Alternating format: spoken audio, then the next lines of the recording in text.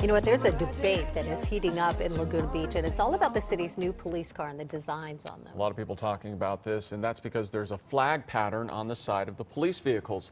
CBS 2's Hermela Aregawi is here now with more. It's really interesting how passionate people on both sides are about this, but it could be back to the drawing board for the Laguna Beach Police Department. A city council meeting is set for tonight to vote on whether to keep or get rid of the new designs. The new patriotic logo was placed on some cars back in February after the city switched to more traditional black and white vehicles.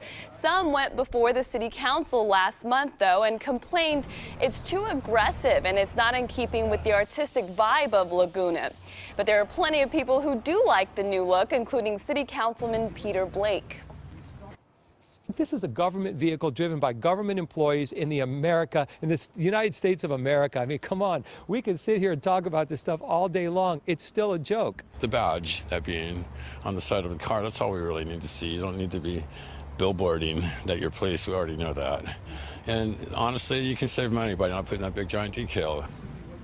The Laguna Beach Police Employees Association says the officers love the design. They say the flag symbolizes all of the good things that the city, country, and state strive to achieve. The city council meeting is scheduled for 6 p.m. tonight. They'll be listening to opinions and voting again if the design will stay or go. Pete and Sandra. All right, should be interesting, Hermela. Yes, yeah, probably a lot of people at that meeting, too. Yeah.